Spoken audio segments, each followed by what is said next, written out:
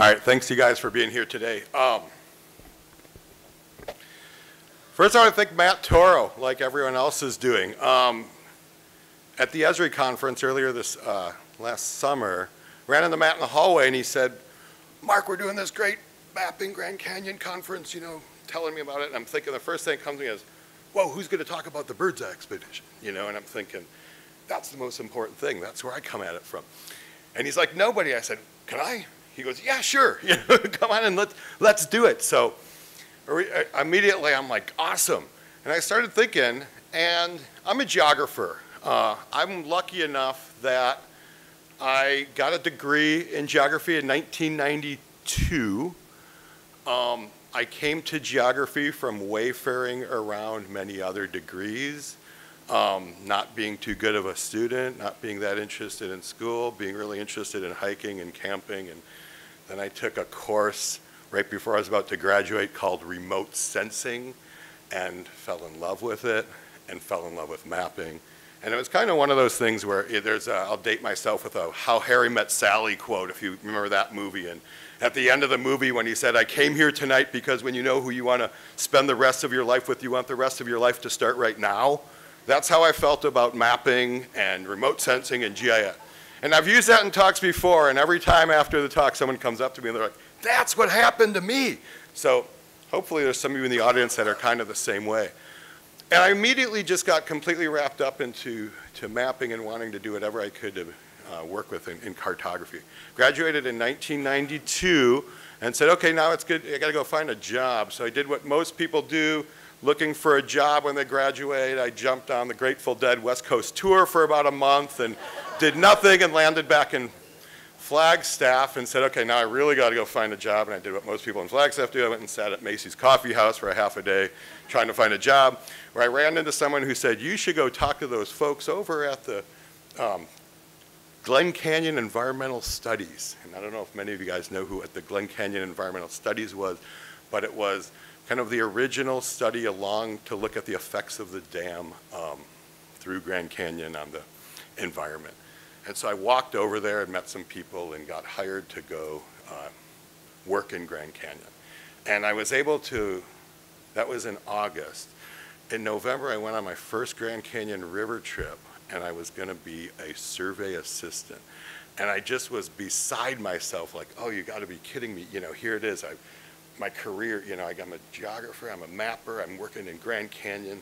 And I was so excited, and I'm even more excited because the person who took me on the trip, the surveyor, is right here today, who I haven't seen for a long time, and this was in 1992 in November. And I was so excited to just do research and be on the river that I just remember the first day, we camped that night, and all excited. Next day we go have lunch at Hatanana Beach, about 16 miles below Lees Ferry, and we're finishing lunch, and Mark Gonzalez over here says, okay, Mark, we're gonna need to go. I was a rodman. And it's like, okay, Mark, we're gonna need to go get a point on this rock out in the river after lunch because we were doing some control work. And being who I was, 23 years old, doing anything I could to get involved, you know, in the field of mapping and being in the field. Mark's still eating a sandwich and stuff, and I take my Hickson rod and start swimming out to the rock. I don't know if you remember that. And I'm on there, and I look back, and everyone's laughing at me. They're like, we got to go across the river, we got to set up the survey instrument. Wait a second, but at that point, I was willing to do anything to get on there. And fell in love with Grand Canyon, fell in love with my job, which continued on. And the whole time was very brought to, with reading everything I could and trying to learn as much as I could about the canyon, was really drawn to this 1923 Birdseye survey expedition because it was so similar, it seemed like it related so close to what we were doing. And that's what I want to talk about today. And a little bit of a background on the 23 Birdseye expedition was, it was a USGS expedition that was primarily run to look at locations, potential locations to build dams through Grand Canyon. Okay, so at that time, 1921, 1922, there were some earlier surveys up on the San Juan looking at some wider areas to potentially put dams that they can put in there. Reclamation, a few years earlier, had already spread off and it was looking at more of a two-dam system as far as controlling the river, as far as controlling the water. But USGS was looking and kept actively looking at flow data and mapping geology to try to find more locations. As I'll talk about in a little bit, Claude Birdseye, the hydrologist on the trip, was trying to locate several locations to put many dams going through. Also, along with their trip, they were going to continue a level line that they had to Lees Ferry, and that the topographer on the trip had a point 251 miles below that they were going to tie to. And essentially, this was going to close the elevation survey, the level between there, and really finally link that great unknown. So before, where you had Powell and you had Stanton and you had other trips that came through, I like to view these as more of your explorers, and they were doing mapping, but they were more exploring through the area. Whereas this 1923 Birdseye expedition trip was the first true mapping endeavor, because they weren't mapping specific locations of dams that were predetermined. They were looking at the entire area, potential locations for dams. So they really needed to map the entire area or get some topography in there to locate those potential areas. So primarily it was looking for dam locations and bringing this level line down through. The neat thing too that draws me to the expedition was the people and the process in doing it. It's the first time reading and looking in the history record that you really saw a well thought out, well put together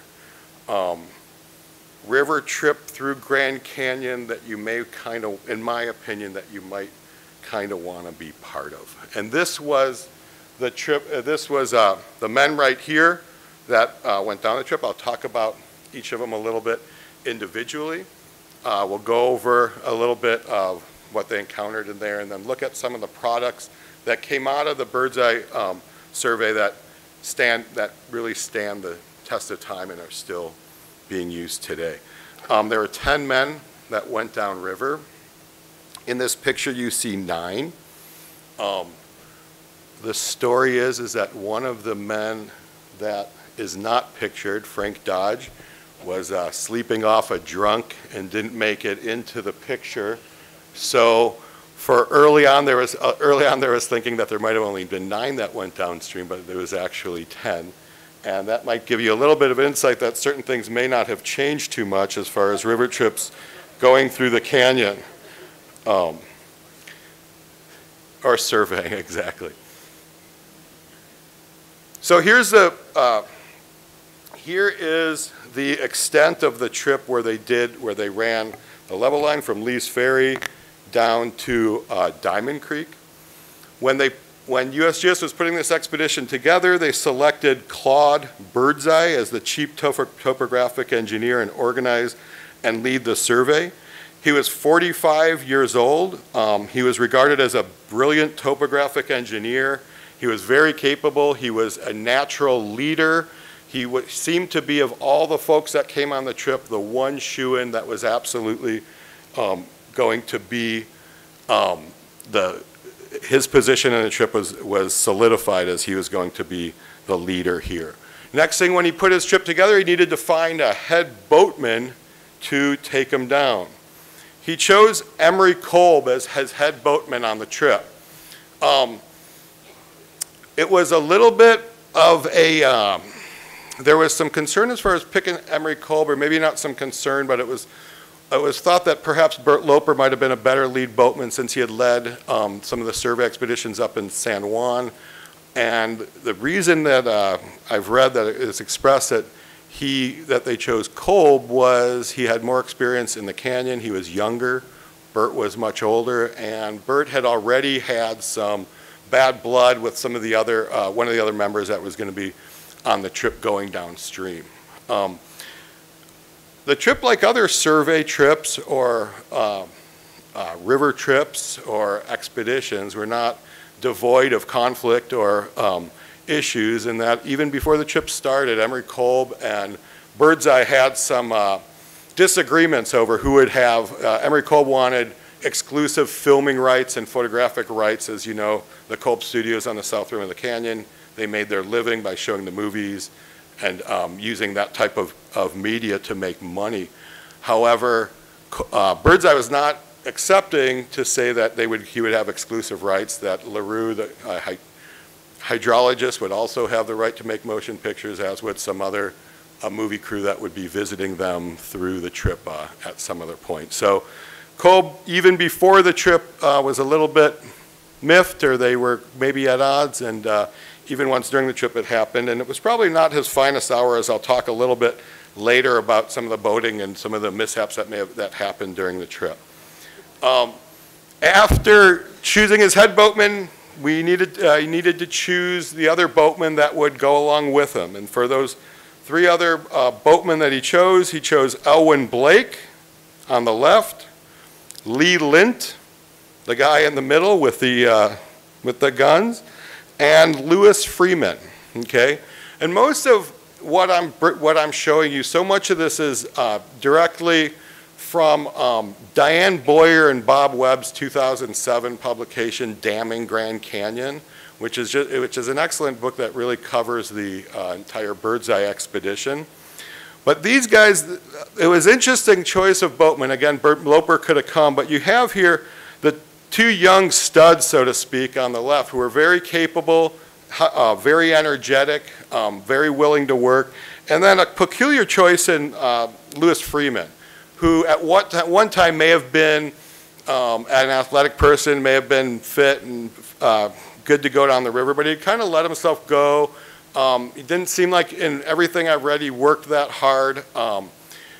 The reason that Birdseye brought him was he was really good with publicity and getting the story out. I don't know if has anyone ever seen this 1924 National Geographic on the Birdseye expedition? This is written by Lewis Freeman, as well as, I think the Scientific American article was written by him as well. So he was really good at promoting the trip and getting the information out. Later in the trip, he would be resented some by the younger guys, who seemed to have to do all the work and do all the portaging, when the younger guys really wanted to just run all the rapids and not worry about it. But these were the boatmen that were chosen. Chief geologist position was Raymond Moore out of the University of Kansas. He wasn't the first choice. Sidney Page was the first choice to join the expedition, but he refused to go with another person that was going to be on the trip, so they had to go to their second choice as far as geologist Raymond Moore. He did some great mapping. He also did a lot of sketching of the side canyons and provided a lot of other sketches of the participants as well. Okay. And then Clyde LaRue. This is a hydrologist, and this is a person I've referred to a few times as people that, a person that folks have not gotten along with in prior trips. He was the chief hydrologist of the trip. He's going to measure tributary and stream flow, examine and photograph possible dam sites, and designate the sites that were going to be used for detailed surveys. So it was LaRue who really came up with an idea of wanting to put a lot of dams along the system and fill it, essentially saving every bit of water through a couple of high dams and then some lower dams to control the water going through Grand Canyon. He was along on the trip. He was heady. He was cantankerous. He had had a hard time with some of the folks throughout the trip, as well as before and after at his jobs. But he was a member nonetheless. So the topographer of the trip was Roland Burchard, and he was probably the most. Really the most, a very accomplished topographer, very capable. He was Birdseye's right-hand man, and he would be the co-author of the maps that would come out, the plan and profile maps that would come out at the end of this project. The last person besides the chefs was Frank Dodge, and Frank Dodge was the rodman. He was the one who went out and held the rod to measure the level down. And he was an extremely capable human being. He was a fantastic swimmer. He grew up in Hawaii. He was what they call the true hero of the trip, where saving Emery Kolb's life, or potentially saving Emery Kolb's life when he capsized an upset rapid and dove in and swam and got him and brought him out. He was, like a lot of people, well, some people we may all know, he was self-destructive. He was a wanderer and lost his life too soon, but he had an alcohol problem, but he was, by all accounts, he was extremely capable and liked by everyone on the trip. And then the last folks on the trip were the cooks. So on the left was Frank Word. He was on the trip until Havasu Creek, where he hiked out. And Felix Kaminsky hiked in to be the chef for the rest of the trip. And he was viewed as a very jovial, not much is known about Frank Word, but Kaminsky was viewed as a very jovial Polish guy with a strong Polish accent who really brought a lot of laughter and lightheartedness to the trip. So what did they bring down and how did it go? They brought a bunch of equipment down, and this is one of those things, going back to my experience and knowing a lot of bringing equipment down and survey equipment through the canyon, keeping it dry, keeping it safe, and getting it through is not an easy task. But they brought and did their mapping on plane tables and alidades, and they did a lot of mapping along through in the mouths and everywhere they could where they needed to look for potential dams. They brought their stadio rods. They had a radio so they could actually listen in, and they actually did get quite a bit of news throughout the trip. Photographic equipment, there are 3 people that had cameras and documented the trip. Barometers, tripods, compasses, levels, tapes, glasses, and field books. And so you can see they were primarily mapping, as you can see in the pictures on the lower left, but also collecting stream data and stuff like that. They needed boats to get down. So what did they use for boats? They needed 4 boats for the trip. 3 of them were being stored up at Lees Ferry that were used on previous survey expeditions, but they had 1 more specially built, so that they brought 4 boats down to do their survey work. The one on the upper left is there at Grand Canyon. It's the Edith, I believe. Prior to going, on the lower left-hand corner, you see them sinking the boats and waterproofing them by filling them with water so that they would float. And you can see again with all the supplies on the lower right with them getting ready to go, getting ready to leave in a day. It's looking like somewhat of a typical river trip. So what did it look like when they went? Well, real quick, I had an embedded video that's not playing, so I'm going to switch over and show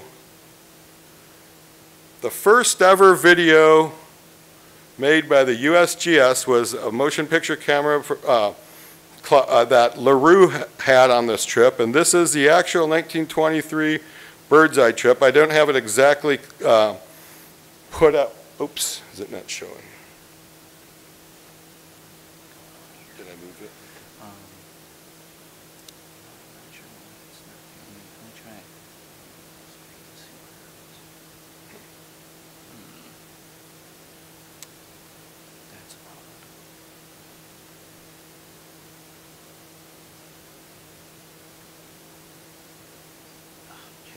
Well, maybe I could just go back to my show. I don't have to show it. Okay. Sorry. Well, that should.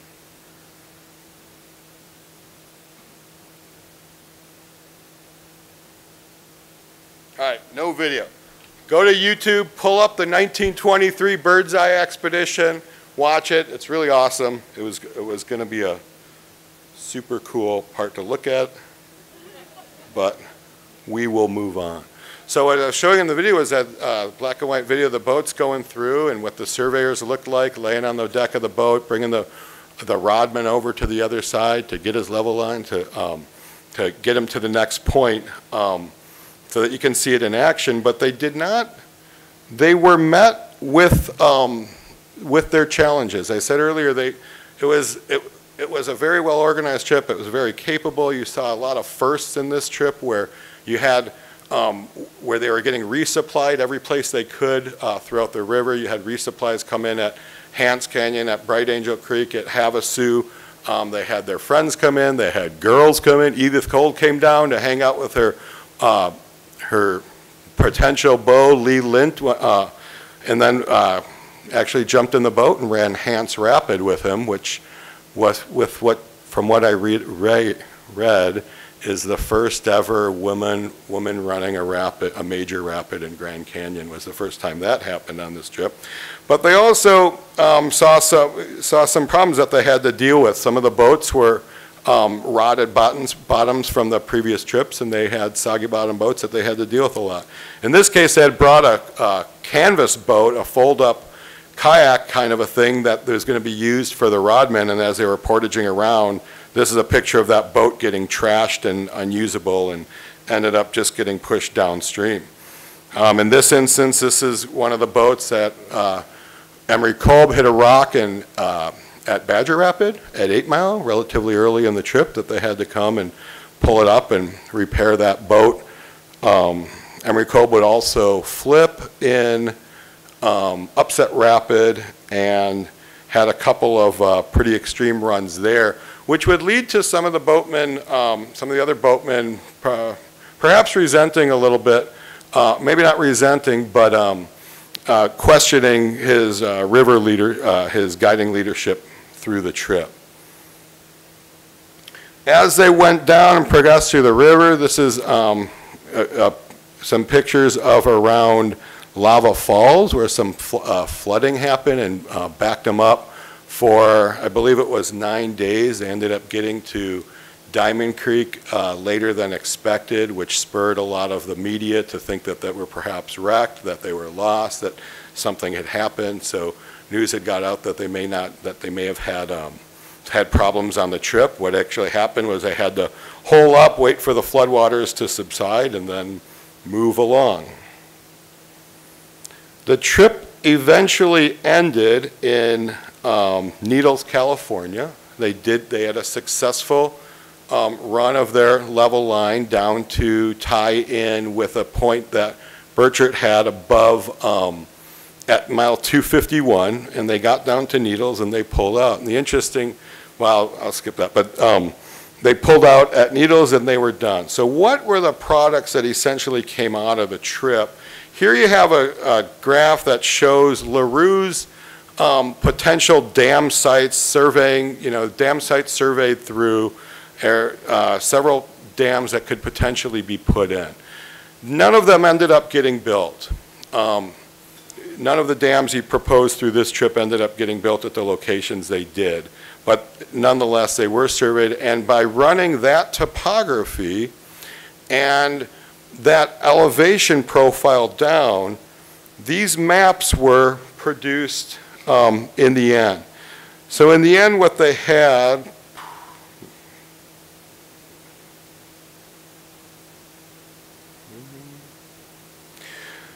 what they produced were these plan and profile maps. It was 21 sheets with 14 plan maps and 7 profiles.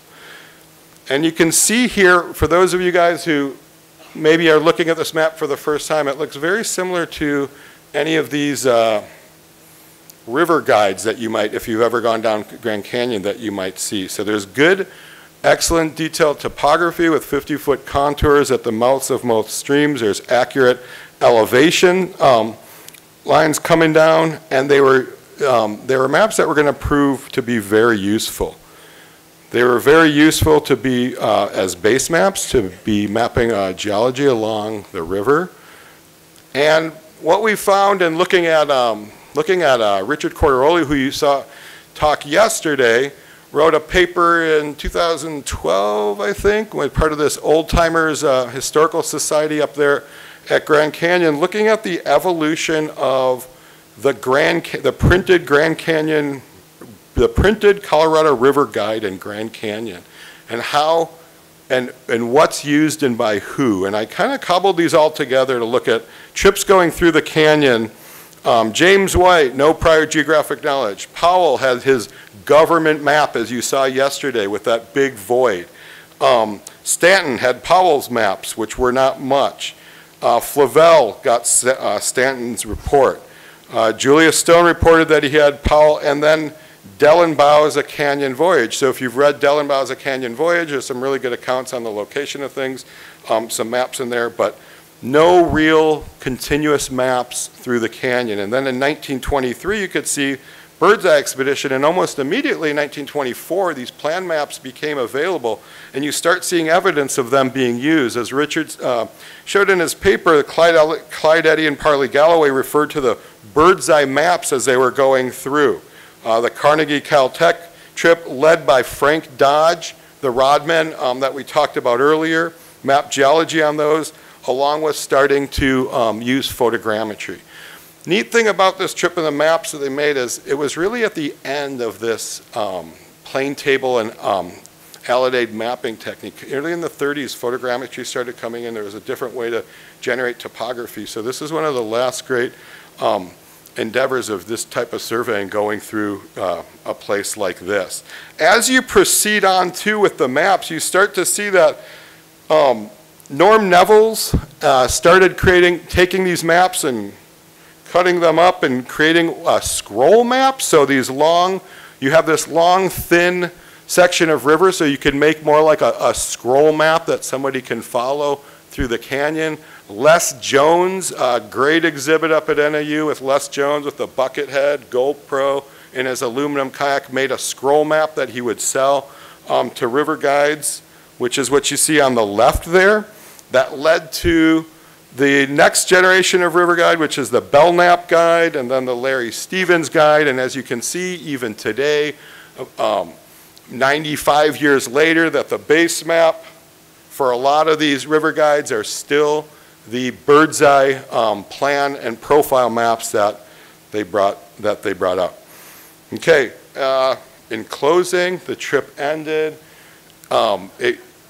Great stuff came out of it. These young men who were boatmen went on to continue to be topographers and work on more expeditions, survey trips. We don't know what happened to Felix Combs Kaminsky. I think he became timeless and turned himself into Matt Kaplinsky, who you're going to be hearing next. I don't know. We'll see. Another Polish guy, but maybe without the accent. And last, I just want to show a picture that this was a photo taken on when I was working down there for 15 years. This photo was taken about 25 years ago with all of us who were absolutely enamored and taken aback by Birdseye and his expedition, kind of going to an old school, old world photo with the newer generation of surveyors. And as I look at it, I realize that was 25 years ago. I'm going to be 50 this year. That was half my life ago. I'm feeling really old, and I need to get back down there in the canyon. So thanks a lot, you guys.